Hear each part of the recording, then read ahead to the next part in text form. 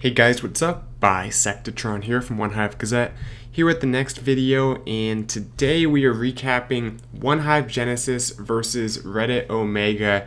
It's kind of a recap, kind of showing some of these awesome attacks, and also showing the final attack and just how close this war was. So let's get right into the video here.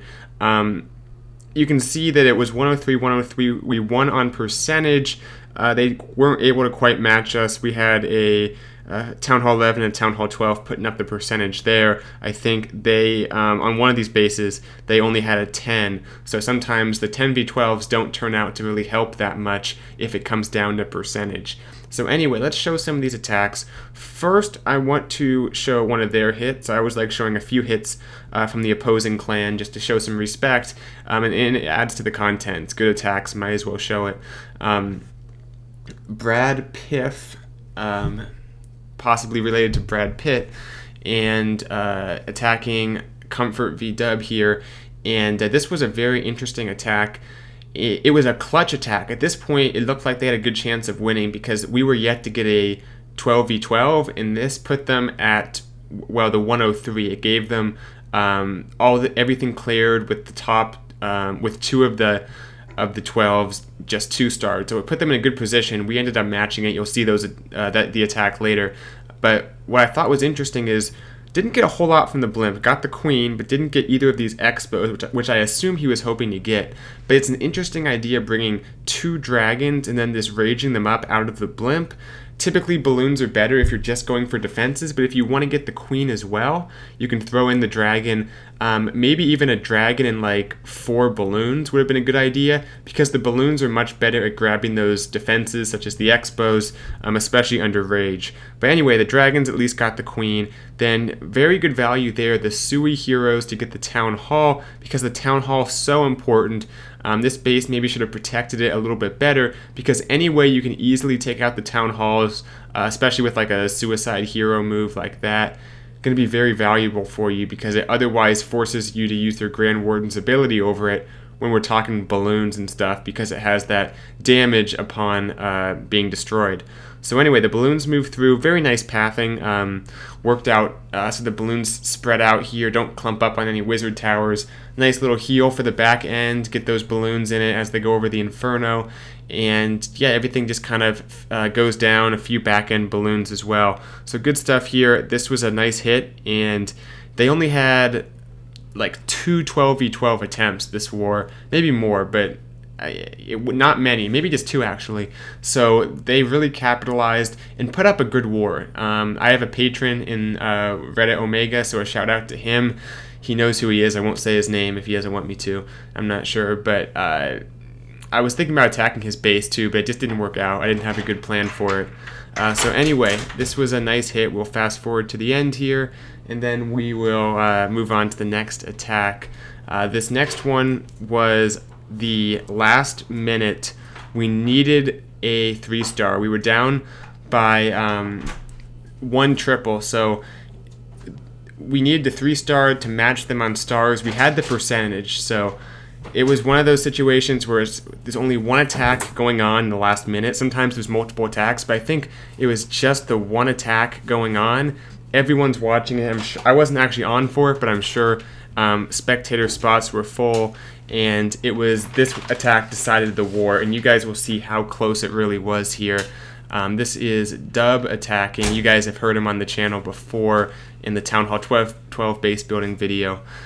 So he comes through with just a classic witch bowler, witches on the flanks, and notice those giants to trigger the giant bombs by the Teslas, because people so often to kill witches are going to put giant bombs between defenses on the outside, and because the skeletons don't trigger them, they often just get the witches or the bowlers. But if you drop giants, the giants go out ahead, almost like the skeletons, and they will trigger the giant bombs. That way you save your flanks as they move through. But you'll see things get a little bit awkward here. The troops start to thin out. The jump spell was, I guess, late. Should have been down earlier, probably. The town hall is still up. Never good having a back-end town hall to deal with, because you can see it just goes crazy on his queen and his warden here. Jump is finally down. Not sure why he was holding it, but hey, I won't complain too much. This attack was so clutch for us. Uses the queen with the rage to take out the town hall, pops the ability. The queen, as always, gets weird as she kind of rounds the corner there, and she's not going to get the inferno, but check this out. The warden turns around here. I think he's out of range of the inferno. No, he's in range, but the skeletons are tanking, and he takes down the inferno. Now, this might have still tripled anyway, but if the inferno was up, but even though it's just a single, I mean, he was low on skeletons, only 3 witches spawning them, so the cannon and the Tesla here are barely being tanked by these skeletons. Like, I think it would have been a fail if the inferno was still up, because you can see there was just enough skeletons to get through there without the witches being targeted too much. The healer helped for sure on the outside. Then we'll fast forward here. There was about 11-12 seconds, I think, remaining, so it wasn't like barely got it in terms of time, but you guys could have saw that, like, that attack could have gone so much differently. But a nice clutch hit to dub. Good stuff.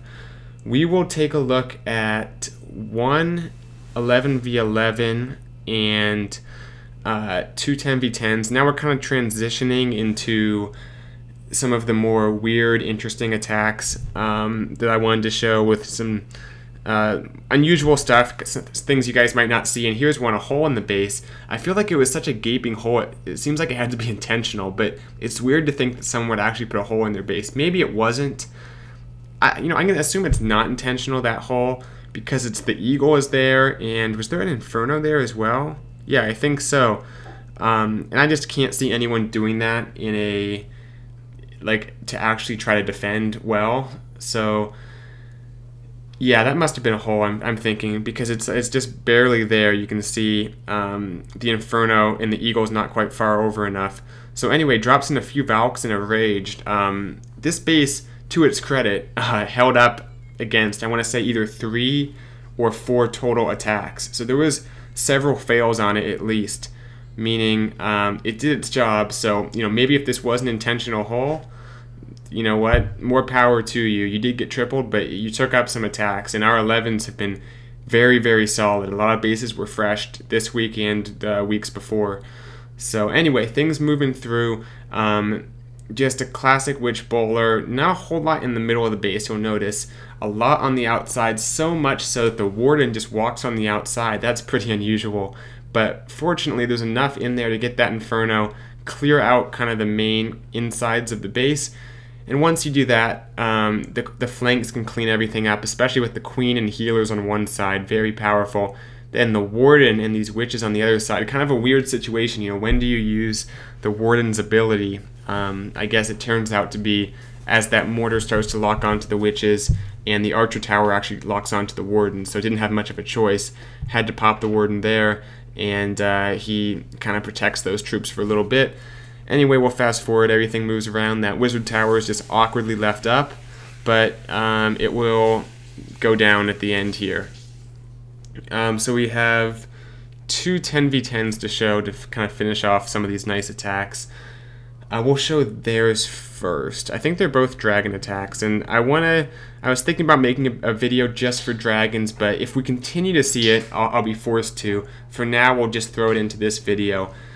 First is these air defenses all on one side of the base, and if you're a Town Hall 11 or a Town Hall 12, you might be using Electro Dragons on this type of base, but just because you're a Town Hall 10 doesn't mean you still can't use some type of dragon. So interesting raged wall breakers. Doesn't have enough, it turns out, to actually open anything up beyond that one compartment, but a very, I don't want to say lucky, but kind of lucky funnel here. Everything goes in because the CC troops pull them in, so that works out nicely. Things actually come back around right here. So easily could have gone very bad, because if those air defenses are up, this is likely a fail. But has the bowlers, has the queen. He'll get some good value with this queen's ability in just a moment.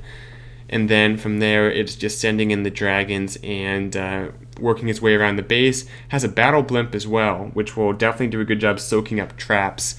Because that's one thing you often have to just deal with, is just because you can get all the air defenses doesn't mean you're getting rid of the Seeking Air Mines, especially the red bombs. So having something to soak that up and not having to use a Lava Hound, but using the Battle Blimp is very nice. So I guess the way he used it actually kind of went behind his troops. I would have used it in front to kind of soak up the traps, but it worked out fine. Electro Dragon in the CC, we see that here and there.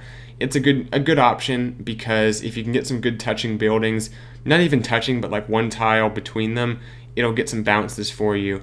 And then has these freezes. You gotta freeze if, you know, especially your Electro Dragons being targeted. It's very nice to freeze that single Inferno because you don't want it just tearing through your dragons. So you can see how effective the E-Dragon is right here as it moves through the base, and the Queen is still up somehow, some way. I'm not even sure where she went after the initial kill squad push. But she's alive and she will finish off the Town Hall. Alright, one more attack to show and then we'll wrap this up. Going over to number 31.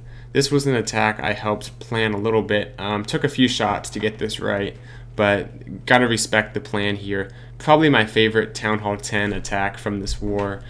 Not that I've watched all of them very briefly, I think, or at least I've kind of dip in, see what the army comp was. Can't say I watch all the attacks. That might just take too long. But simultaneously, it can't even fit on the screen almost. We got the Queen up top.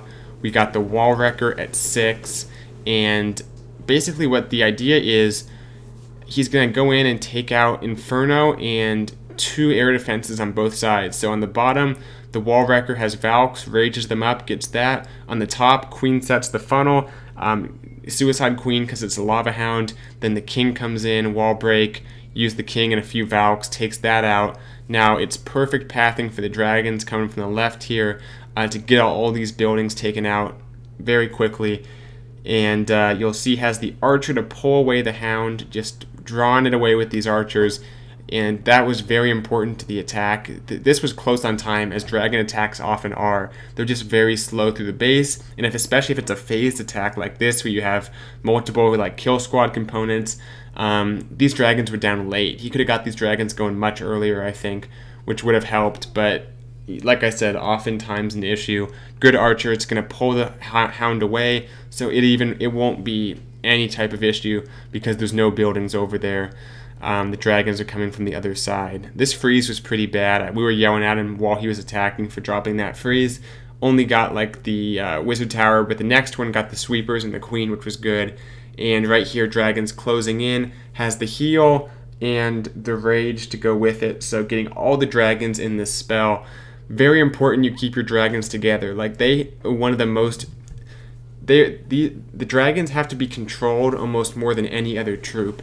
You gotta get them going through the base in a very funneled way because they can easily go to the outside and just ruin your attack. A few back-end balloons here to finish things off, and just minions. Doesn't have much time, like I said. If you watched at the beginning, it was close to 3 minutes when the first troop was dropped. So good stuff to Kong Thing there, and we will wrap up this video. Thanks for watching. Hope you guys liked it. And I will be working on getting the Town Hall 11 and Town Hall 10, and maybe even Town Hall 9 base building guides out as soon as I can. I know I started and then I just didn't follow up on that series, but it just takes a lot of work.